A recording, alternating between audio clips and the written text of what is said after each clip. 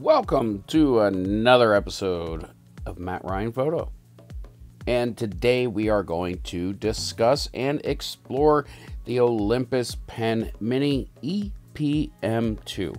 This is a tiny, itty-bitty, micro four thirds digital mirrorless camera that's running in at 16 megapixels with a 3-inch 460,000 dot live view touchscreen on the back and over 120 plus lenses available for this little tiny camera.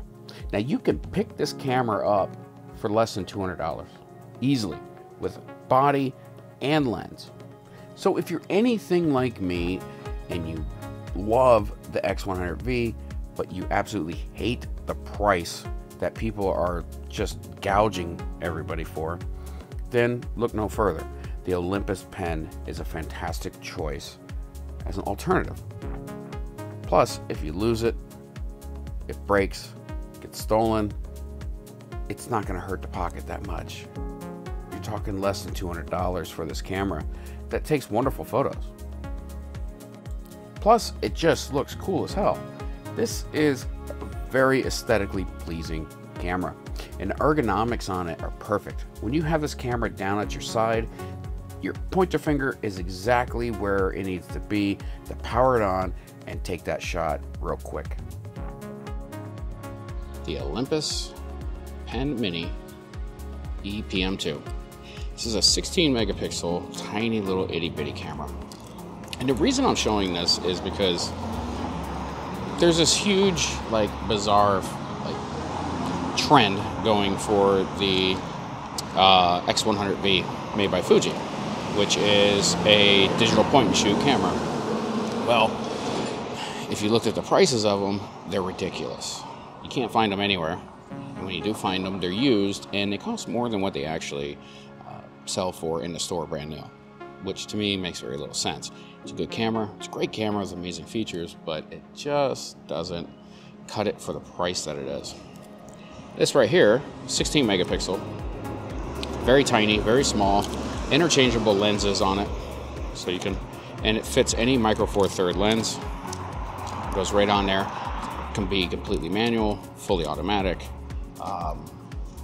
and yes, it does have a little bit smaller of a sensor, but you know what? For way under $200, this is probably the best bet to go with. So I'm out here downtown Minneapolis, and as you can see, we are having smoke issues. So wildfires from Canada are coming in and clouding everything up. Just really cool smoke effect. Sunlight is orangey red, so really cool lighting effect. And I'm going to take out the Olympus Pen and do some street photography. So follow along. What sign is on? What sign is on? What sign is on? What sign is on? What sign is on? As you can see, lots of smoke in the atmosphere. It actually had a weird smell to it. Kind of smelled a little plasticky, so who knows what that's all about. And I don't know. In 50 years, maybe I'll find out. Anyway, about a mile visibility. So it gave a really cool effect, but at the same time, I also don't really care for the photos. Yeah, so all the photos I'm giving you right now are actually the JPEG straight out of the camera. Now this little camera also shoots RAW, which is a very nice feature and allows for you to do some nice editing. And the RAWs are a very nice little size. I think they're right around 14, 15 megabytes each, or megabits each. No, megabytes? Yeah, megabytes. Anyhow, the previous photos I showed you earlier were actually from the day before, when we didn't have any smoke pollution in the air and it was nice and sunny out. So you can kind of see the difference between how they look there to how they look now. And some of the photos that you're going to see here shortly, I actually really liked with the smoke effect. So give a little, take a little, you know, that type of stuff. Now right here, I'm actually changing up my metering style, and I had it as just a pinpoint or single point focusing, and I changed it to area focusing just for this quick photo here. And it's really easy to do. There really is a lot of features to this little tiny camera. And yeah, it came out in 2013. It's 10 years old and it still shoots great. The LCD on the back looks fantastic. It's got very responsive touchscreen, and I think it weighs 300 something grams. It's super lightweight. You barely even notice it, and depending on which lens you're running on it, you could pretty much put it in your pocket. My goal here today was not to actually photograph people. It was actually to photograph the smoke coming in and kind of photograph the city and just the atmosphere. Coming up to this tree, thought it was a cool way to kind of frame in the city that you're about to see here. And as you can see on this camera here, from my POV camera, you can't even see the city over there. It's barely visible. Like I said, there's a mile, maybe less than a mile of visibility. It's just really crazy. Again, keep in mind that none of these photos are edited. They're just straight JPEGs, straight out of the camera, just to show you how the photos are and how it takes the photos.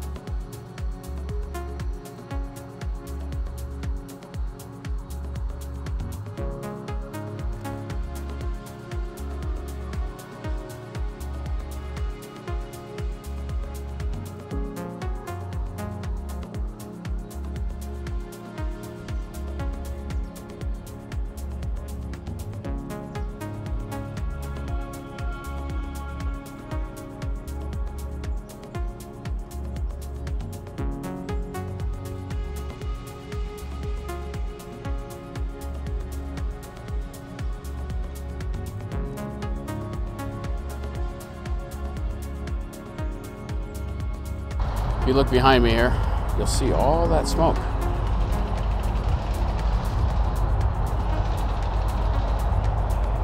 It's actually really cool. It's not good to breathe in, but whatever.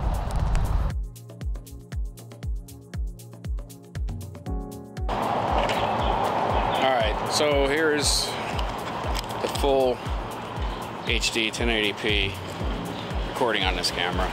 It's not very good. I don't even know if it's focused on my face right now. So,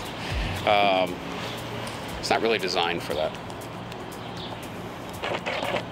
There we go. I hit that, maybe it'll track my face or something. It's supposed to be tracking, but don't know how good that is. Anyway, this is the test for the video. This really isn't designed for doing video, but if you did need to do video in a pinch, it'll work. However, with this lens on there, you can hear the actual lens focusing, and you're gonna hear that here in the next clip, and it's kind of loud and like a grindy noise.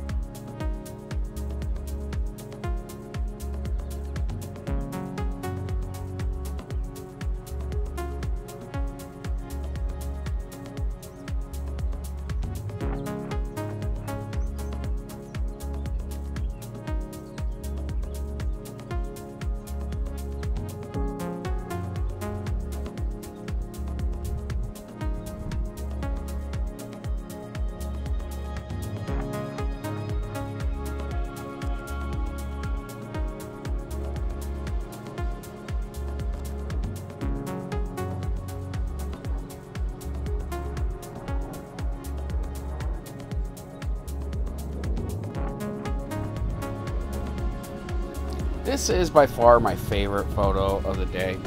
These two people were spelunking in a tunnel that part of the Mississippi River goes to, and these photos is actually the same one. I just cropped them to kind of get a different look to it.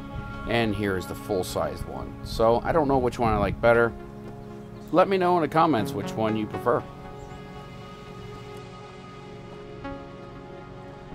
It was getting a little late and I had to go pick up my wife, so I figured I would rent one of these scooters, hit the Stone Arch Bridge, get a couple shots, swing around over onto the Hennepin Bridge, pick up my vehicle, and get my wife.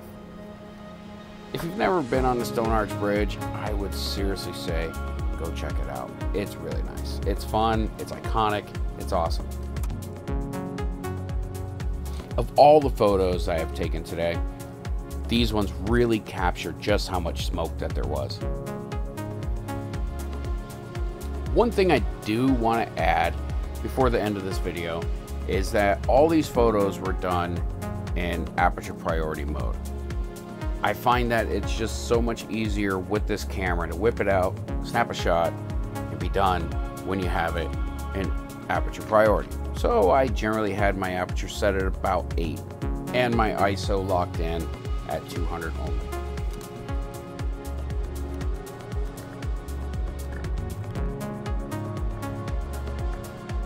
As we come up to the conclusion of this video, I have to say that this camera is an absolute delight. It's small, it's lightweight, it's inexpensive, and when you compare it to like point and shoots that are roughly the same size and shooting at about the same capability for photos, they are significantly more expensive. Like I said, you can get this camera for less than $200 with a lens. And not only that, you have hundreds, possibly, lenses to choose from that you can put onto this camera. We're talking long telephoto lenses, macro lenses, very small, short, stubby street lenses, wide angle lenses, fisheye lenses, you name it, they're out there. Lens Baby makes a ton of lenses that are like very artistic. You can choose those. So it's almost like having a full-fledged camera. Well, it is a full-fledged camera. You can do everything with this that you can with a full-on camera.